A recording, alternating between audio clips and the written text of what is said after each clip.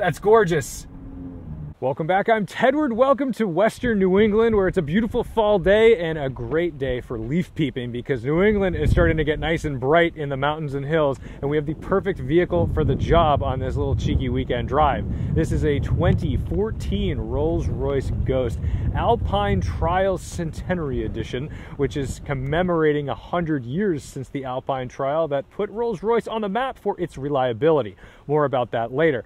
This is powered by a 6.6-liter twin-turbo V12, making 563 horsepower, and it is quite a beast, despite the fact that it wafts you along in unparalleled luxury, except for the fact that there is a better car, the Phantom. The Ghost basically came out to be the more affordable, I guess, everyman's four-door Rolls-Royce. The Phantom, next to this, makes this look kind of puny, which is bizarre because this still feels like a very large, outrageous car. But as long as you're not pulling up at a light next to a Phantom, your Ghost will always be the most impressive thing on the road. Now, the Alpine Trial has a few special options, including this paint color. This Robin's Egg Blue is a $41,000 option. So eat your heart out, Porsche PTS, because this is how you prove that you really wanted a color.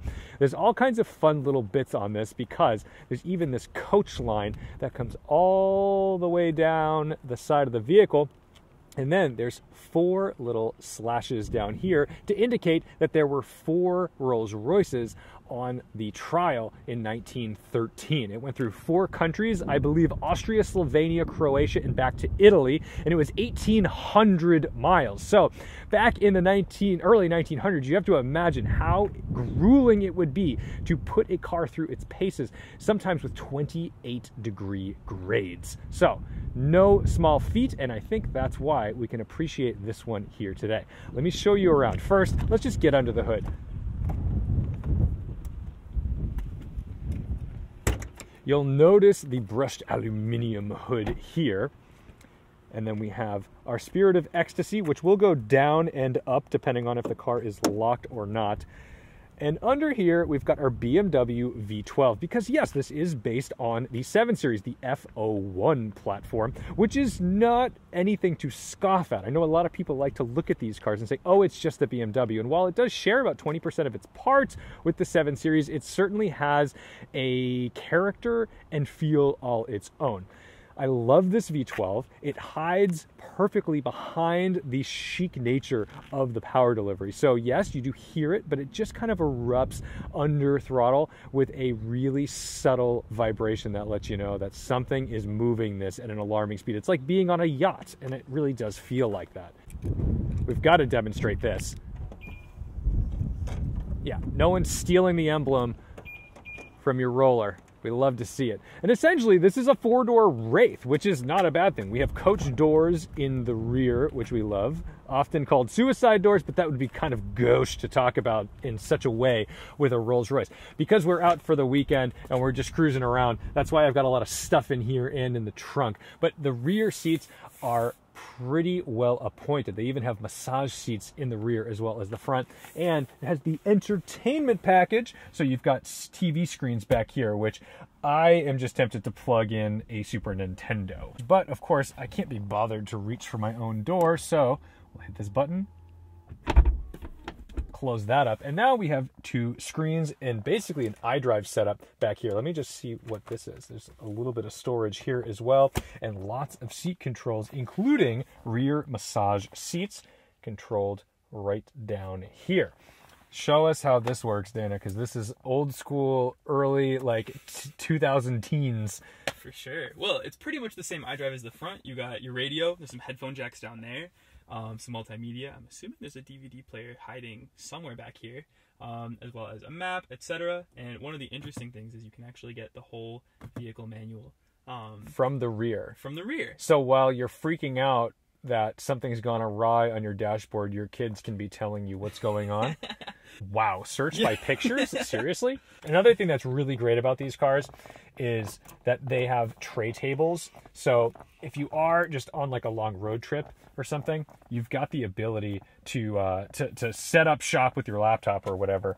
And let's see, we can adjust these rear seats. This is where this starts to become really impressive as a rear passenger because they are so comfortable. And despite the fact that it is smaller than a Phantom, this is still an exorbitant amount of room for any average person. Let's go into the rear. Actually, before we go into the rear, let me show you something else.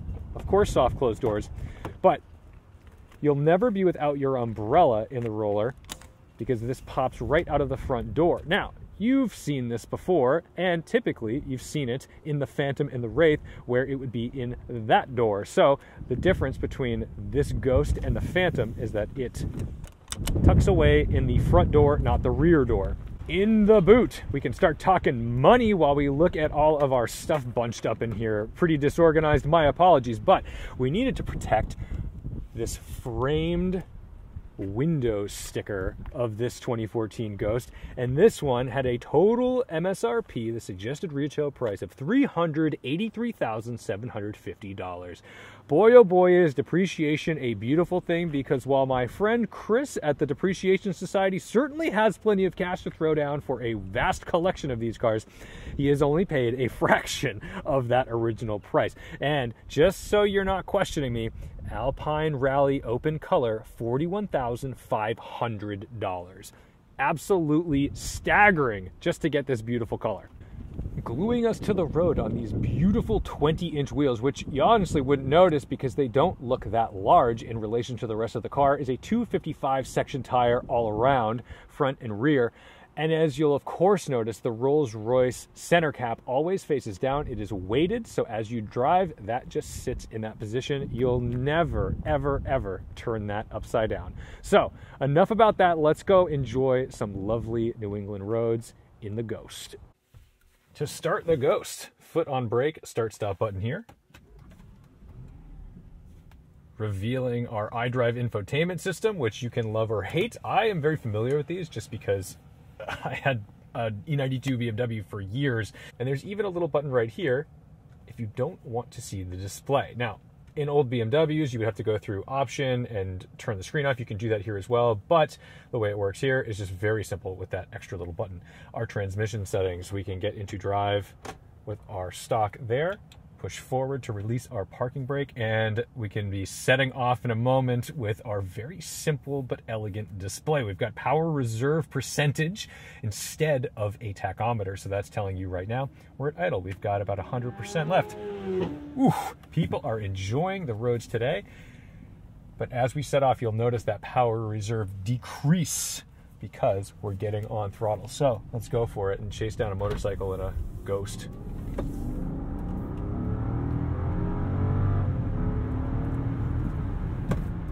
Now, it's not a track star, but it's composed and good enough.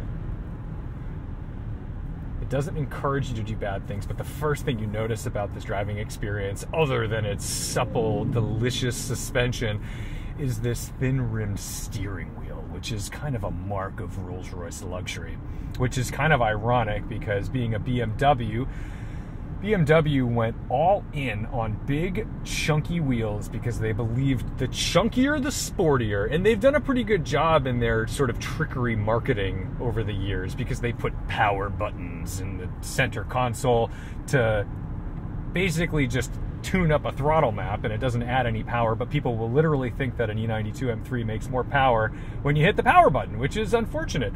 They'll also say that in more modern cars with ultra-numb electric assist steering, that the steering feel gets better when you put it in the sport mode. It in fact does not. It simply gets heavier. It does not increase tactility. But in this, it's kind of intentionally numb. But it's light. This is not... There's a lot of Minis, a lot of Volkswagens out here today. There must have been some sort of meat out west.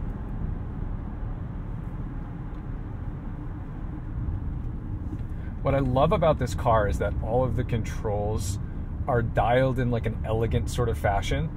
Even if you're a little ham-fisted, you'll probably still seem like a limo driver, which is not easy in every car.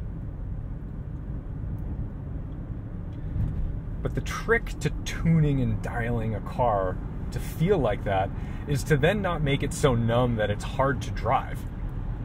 Because if the brakes are vague and weird and not touchy enough, then it feels like you're out of control. And if the steering doesn't have enough tactility, then you're not really sure what's going on the road. You've got to strike this balance when you have these luxury cars, because you don't want to completely disappear the road. This Ghost does a pretty darn good job, being that it's based off a 7 Series.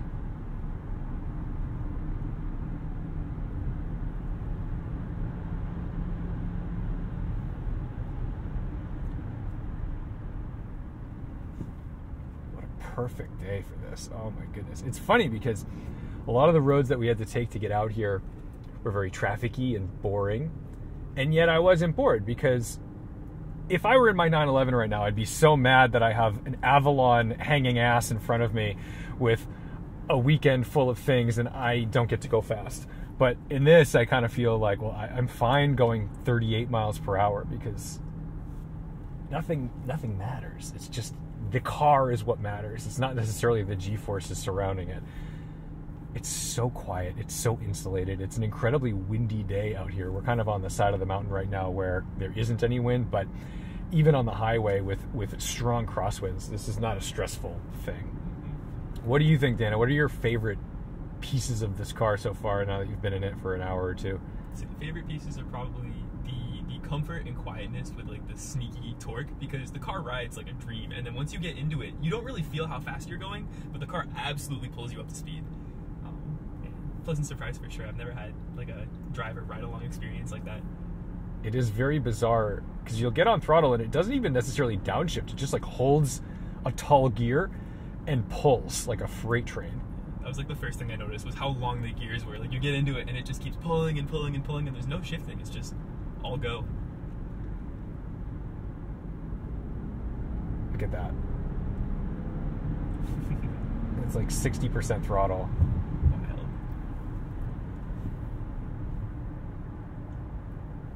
Oh yes. Yeah, the Ghost is good. People love to complain that, like, oh, it's just an expensive BMW, and to an extent, yeah, of course it is. I mean, I think it shares 20% of its parts with the 7 Series.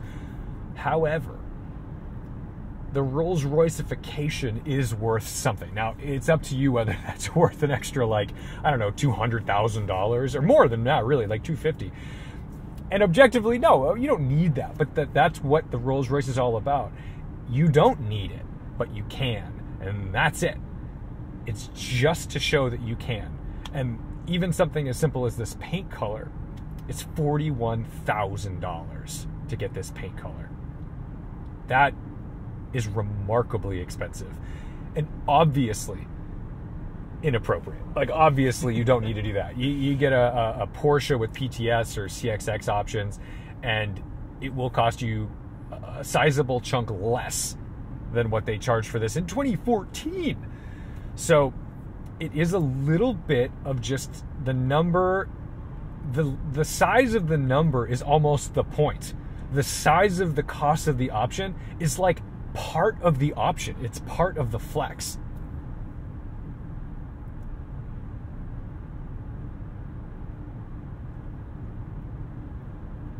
What is this? Is that a plow? Yeah. Giant plow. That is a cool plow. Mm-hmm. Big old V plow to show, like, hey, we're not messing around up here in the town of Florida, Massachusetts. Everybody looks. If you look at the eyes of oncoming traffic, you're like hoping that they're paying enough attention to the road not to drive into you. But every single person gets a look at this car. And I don't think that's the case so much with the Bentley Azure and the Rolls-Royce Phantom in the Depreciation Society collection, because those are darker colors. The Azure is like a black color, and the Phantom is a very deep sort of metallic blue. But this being this robin's egg color, it pops like a Lamborghini. It pops like a supercar. So everybody takes a peek.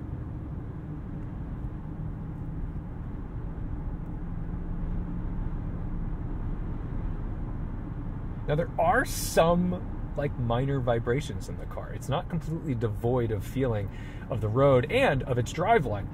I have a hunch, though, because I've driven a lot of now depreciated, older, hyper luxury boats, these barges, these Luxo barges, and yes, they have insanely supple suspensions and wild sidewall on wheels that you can't believe you can still fit tires with sidewall on. But the drive lines, I think there's so much damping in these cars. There's so many like rubber bushings and things to smooth them out that I think over time they do start to wear a little bit. And they get a little bit out of sync, a little bit out of round, or a little bit worn. And then just steady state cruising, you will start to feel some vibrations in these seats. And this is a car with only like 8,000 miles in it. It's not that bad, but if you did a Maybach 57 with 60, 70,000 miles, you will start to feel that. Oh, that's gorgeous. Sounds great too. Yeah, there's definitely a car meet somewhere. And I have a hunch that you would need to replace like drive shafts and dampers galore in all of these Rolls, Bentleys, and Maybachs to get them to properly drive perfectly. But there is a level where you do just need to have a little bit of acceptance for the state that they're in, because they're still in very good nick. You just need to accept that, like, hey, unless I'm going to go put another $100,000 into something, maybe I'll just let it be as it is. Oh my goodness, this is a little bit catastrophic. Wow. Wow. Gorgeous. Blue Vista Motor Lodge. All right. Have to remember this for someday. It just feels weird staying in Massachusetts. Yeah. Like, we live in Massachusetts, so we would take a road trip out to Vermont or New Hampshire or New York, but like it feels weird to be like, we're on holiday in Massachusetts.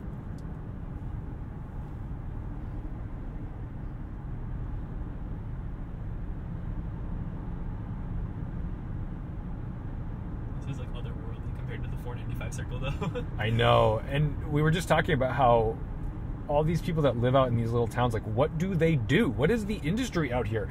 And all of your answers were support. You were like teachers, firefighters, policemen, post office. Like, yeah, but those are the support for like a town full of people. Right. So like, what do the people do? And I genuinely have no idea. And I get it when you live in like a touristy area and like maybe tourism is the thing, but there's not enough tourism out here to really support that. And I don't know that these are necessarily like super duper wealthy towns where they're just folks that have like old money that don't work and just like it here. So I don't know. I don't know what people do. Ooh, big old turkey chasing chickens. You just see the strangest things. Okay, that is a great example of an old Volvo, a 740 Turbo, I think. That red. 940. Turbo? No, 940, sorry. Those are my favorite wheels. I think they're called the Hydras. Those look good. Oh yeah. It's been a while. Those used to just litter my neighborhood, and now not so much. How does it feel to live my dream? Oh man, I like forgot what we're driving. So we just had like a really nice little dinner, and now we're heading back home, and it's perfect because this is kind of how I wanted to time it. I wanted to have the sun setting so that way it would illuminate the trees a little better when we get to the hairpin, which, if you're from Massachusetts and I say the word the hairpin, you know exactly what I'm talking about. But out here on Route 2 or the Mohawk Trail, there's a very specific location that has a hairpin turn with a little restaurant on it and a gorgeous, gorgeous view. And everyone just refers to it as the hairpin. Unfortunately, because it's kind of like a car guy tourist destination, it's not really available for like the drifter's dream or the grip car dream of just like ripping up and hitting it. There's always people, there's always cars. It's a little dangerous to kind of mess with, so you've got to be kind of cautious. But we're about to climb the hill and find it. And the last time I did this was in the Corvette Z06, the C8. And of course, that was like a great car for it.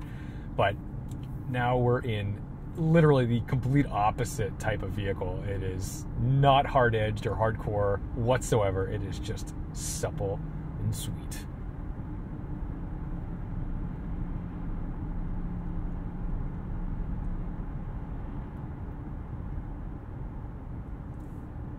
Yeah, look, I don't know if you can see this on the map. It might be flickering for you, but oh man, we're getting a clear run at the hairpin. Are you kidding? Let's go. This doesn't happen. All right, maybe we'll put the go through its paces a little bit. Gotta be a little cautious around here because there's still some homes and things. All right, the goal is to keep enough heat so that way this guy doesn't pull out. All right, we're good. He's going the other way anyway, but oh man, It'd be pretty darn cool to hit the hairpin hard in the 100%. roller. What kind of tires do we have on this? Goodyears, I think, which is kind of funny.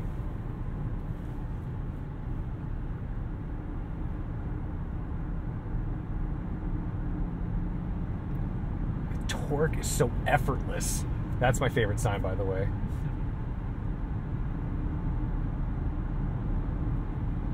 Yeah, this car doesn't feel like it would be any faster than my Volvo, but I know damn well this would like absolutely walk away from it. We're gonna have to actually just chill for a second because there's cars up there that I'm gonna catch up to in like 10 seconds because normal people drive 25 miles an hour.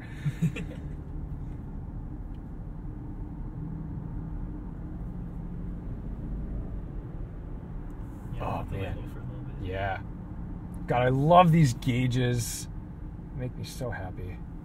Everything about this car, honestly, is really good, and I know that this era of Rolls-Royce gets a little bit of flack just because it's very BMW, but maybe that flack only comes from people who haven't driven them. I don't want to be like a jerk about it, but I mean, this is really good and relatively fuel efficient. We've been getting like 21 miles per gallon in this thing. Oh, look at this! Look at this beautiful down a gear. This 8-speed. It's weird that it's an 8-speed because it really feels like it's a 4-speed. The way it delivers power is just so... Look at this. Oh my God, this is so beautiful. We cannot hit this hard. I'm sorry. We just can't do it because there's so many people here. It would be so irresponsible. And in this car, it would be such a statement to be driving like a lunatic. But People this is taking pictures of the car instead of the sunset. We're going to turn around and come back down because I want to see if we can park up there. I'm gonna go where all those people are. I think that's what I would like to do. Good photo op for the car. Yeah, maybe in front of the GR. Let's see. Squeeze it. I think I can get in over here. Oh yeah, you got it. There we go.